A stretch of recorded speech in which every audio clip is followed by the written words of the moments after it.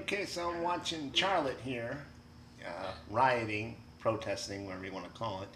Got this one guy who kind of stands out. He's busting on doors, and he's just what a thug. And I could say thug because he's white. But I mean, look at that. Zebra pants to a riot. Who the hell wears zebra pants to a fucking riot? Let's make him famous here. This is zebra pants. He's pushing out windows. Apparently doesn't know about being incognito when you're not committing crimes.